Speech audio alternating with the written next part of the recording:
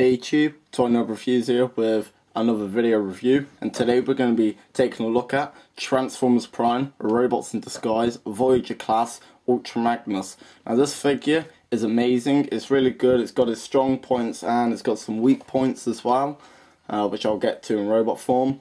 But I've got to say I do prefer the Beast Hunters Voyager Ultra Magnus over this, but I'm going to be reviewing this first before I get that. And then I'll do a comparison when I do that review, when I actually get the figure. So here it is itself. Here's a 360 of it. It's got some really nice paint apps to it. It's got like this darkish / light blue, along with this nice red colour and then some whites, like this white Autobot logo there. That's pretty nice right there. And then it's got a red stripe coming down. And then it's got these clear blue windows, which is pretty nice. The red missile as well, which is there, and again the other Autobot symbol there, but the red stripe going across. So a really nice figure. His weapons could be stored like this, or the missiles could go on the ports here, as you can see, or of course on the other side there is also one in here, located there.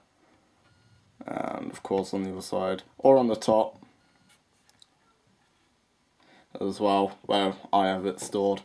The hammer, or I guess machine gun, light gun, could be stored like this, or it could be stored the other way. The only problem though with this, it doesn't really tab in, it literally sits there.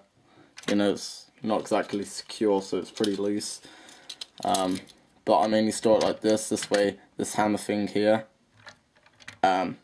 secures it a bit because it's laying on top of the cab thing. So here's a comparison of Ultra Magnus with Robots in Disguise Deluxe Rumble.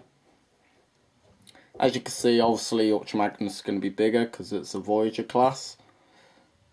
There it is at the back. Not many paint apps at the back or anything, or on the back legs around here, but we'll get more to that in robot mode, which is now, so I'll be back in a minute. Here's Ultra Magnus, and here's the transformation. First of all, you want to untab the weapons. Here's a close-up of the missile. It's pretty nice. Not much paint apps, it's just red and grey plastic. There's another port on top of it so you can add more weapons to it. So here's the transformation. So first of all, you want to untab here, like so, and then get your fingers in there and flip that up, like so, and then just pull the whole cab thing upwards. These arms, just want to untab,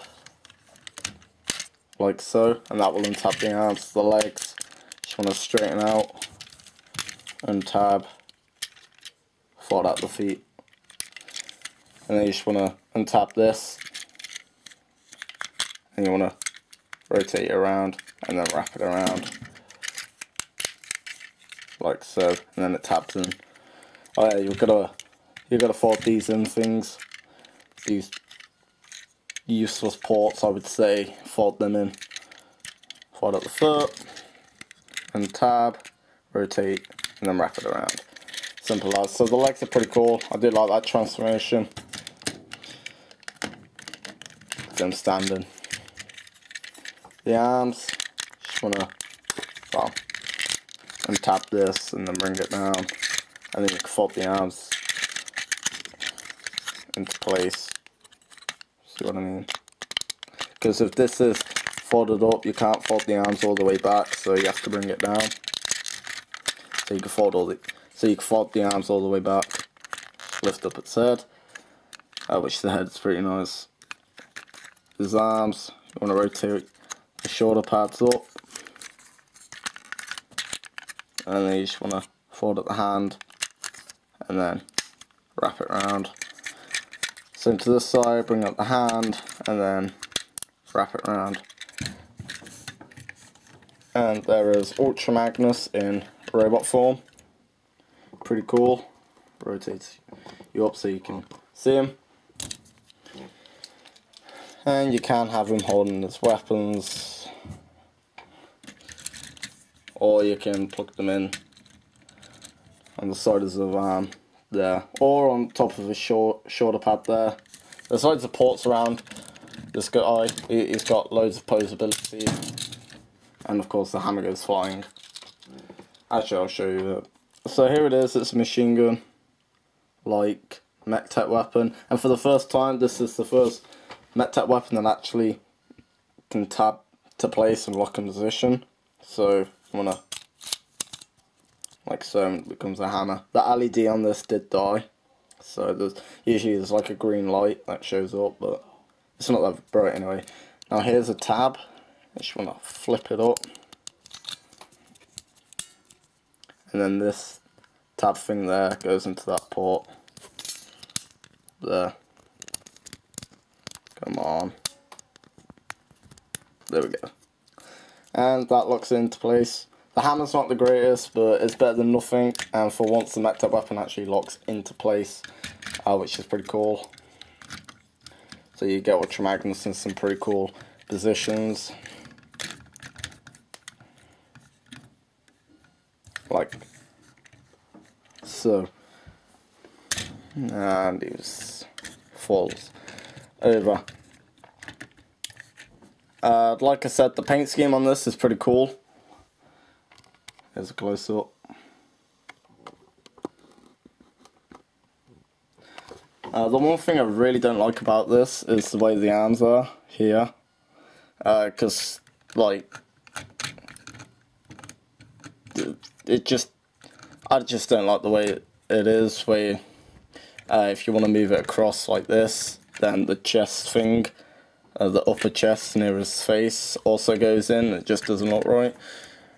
And also when you have it cleared down, then it leaves a pretty big gap. So it's the only thing I don't like about this figure. It's probably just a nitpick. Apart from that, it's really good. I really like the way the chest is and the faces as well. It's pretty cool.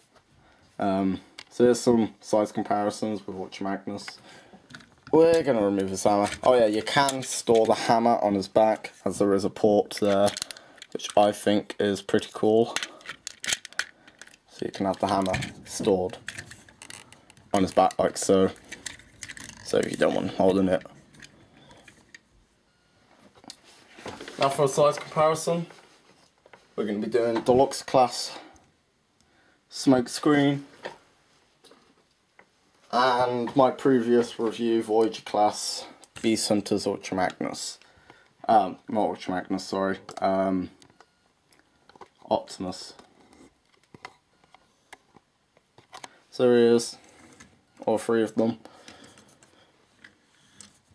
together. As you can see, he's a little bit shorter than Optimus Prime, but of course he is bigger than the standard Deluxe, and he's actually an average Voyager. To be honest, Optimus is just pretty big. So yeah, that's my Voyager Class Ultra Magnus Robots in Disguise review. I hope you enjoyed this video. I will be getting the Beast Hunters Ultra Magnus and be doing a comparison when I get that.